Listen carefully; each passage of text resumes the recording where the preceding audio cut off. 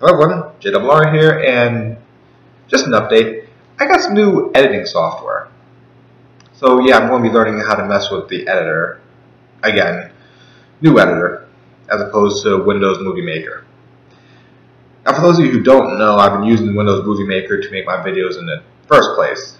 And of course my camera is not all too sharp or special, but that's okay. We'll work on each part as we go along.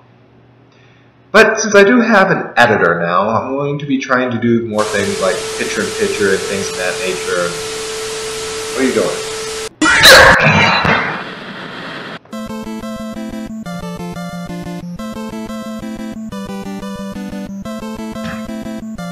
Bruh.